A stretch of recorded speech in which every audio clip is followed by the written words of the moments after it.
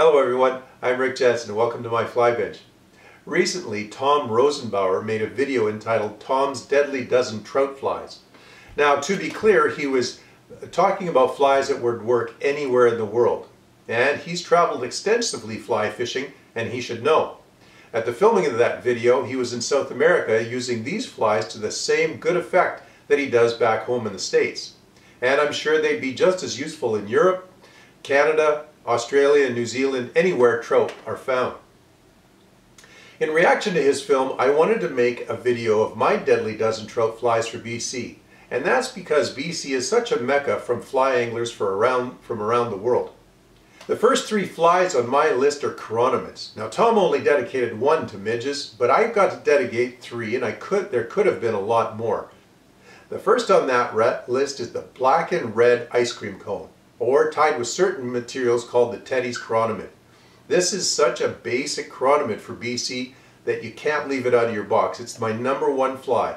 This chironomid pupa hatches everywhere from Vancouver Island through the mainland, the Thompson-Nicola region, in the Chilcotin, and up into the Peace.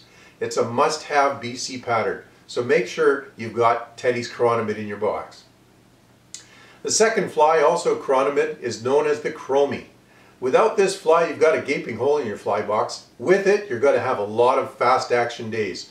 It doesn't matter what color rib you put on it, black, red, copper, gold, chartreuse, you name it.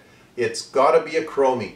Every chironomid species in BC goes through a chromie stage in its hatch when the gases build up under its skin. You need some chromies in your box in various sizes.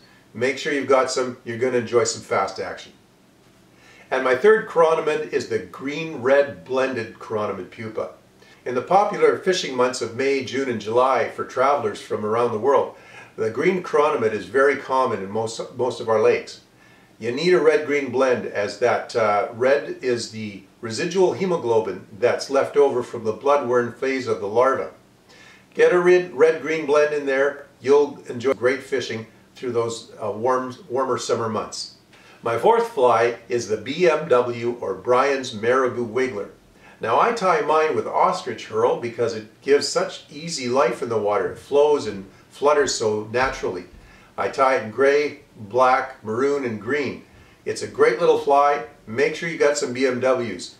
Trout often finish off a feast of chironomids on leeches, and it's a great way to extend the action on a day when the hatch is over.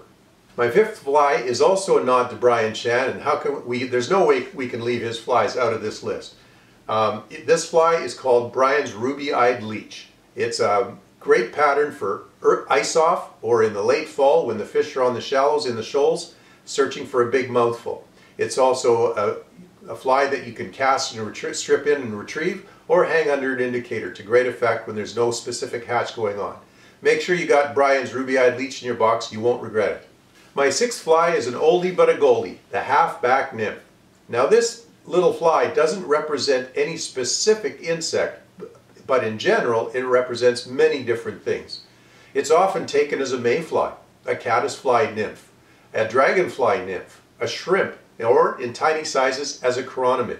It's a great generalist pattern. I've had fantastic days anchored in the shallows, casting this out on an intermediate sink line over the drop-off, and just slowly working it up in short strips. The fish are cruising those drop-offs looking for something to eat, and this presents itself and looks a little like everything they eat. So make sure you got some halfbacks in there. You won't regret it.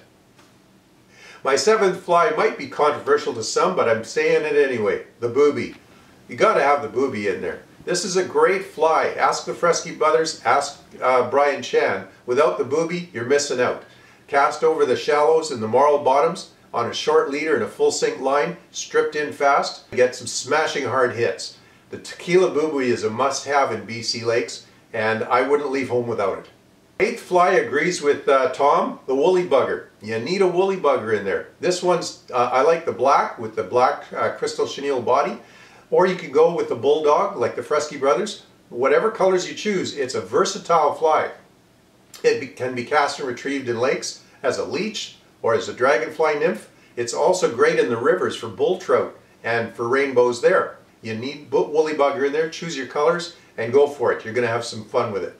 Now, Tom had two streamers in his list. The first was the woolly bugger. The second, he had a white rabbit zonker. I'm going with Murray's rolled muddler instead. And why is that? Well, if you're coming to BC, there's a chance that you could be targeting coastal cutthroat trout. They're very aggressive, cannibalistic feeders, whether it's in lakes, rivers, or on the beaches. And Murray's rolled muddler is a go-to fly for those fish. You got to have it if there's any chance you're going to be chasing cutthroat. In addition, as a bonus, this fly is also extremely effective for lakes that are stocked with the blackwater strain of rainbow trout. Murray's rolled muddler should have a home in your box, as it does in mine. And then we're going to go to the scud. We need a scud in our box because freshwater shrimp are such a staple for BC trout in the lakes. You can be completely lost without it. Various sizes, various colors. It can be tied with a bead or without, but a scud pattern is an absolutely essential fly to have in a BC fly box. Make sure you've got some with or without the beads. Now we move on to the dry flies. My two dry flies start with the deer hair caddis. Now Tom had an elk hair caddis. It really doesn't matter which. Depends on whether you want light hair or dark hair, but both of them float really well. They can be used on rivers and lakes. They're extremely effective, stripped in quickly, skated across the surface when there's a sedge hatch going on. You need a dry fly that's bulky and big and floats well and it's easy to see. Deer hair caddis is my choice. And my final choice of dry fly is the parachute hackle blue dun. Now you can tie this for mayflies. This is my small dry fly. It can be tied from number 18s or 20s up through number 10s. But it's my small choices paired to the deer hair caddis. If you nip off the tail, it can represent a chironomid dry fly. If you leave the tail on, it's a mayfly. It's a really great fly. It floats well, easily visible as a parachute hackle, and it'll fool trout when they're finicky about dry flies. So there's my deadly dozen trout flies for BC. What do you think? What flies would you substitute in for ones I've put in there? Or how would you build on this list? That's my idea. This is a dozen to start with if you've never been to BC. You want to have these dozen in your box, and you can certainly add to it from there. Things that I would add to that might be dragonflies, might be tom thumbs, dock sprattleys, or some other attractor patterns. Let me know what you think in the comments below, and we'll discuss and have a friendly debate about it. I look forward to seeing you all in the water. Thanks for watching.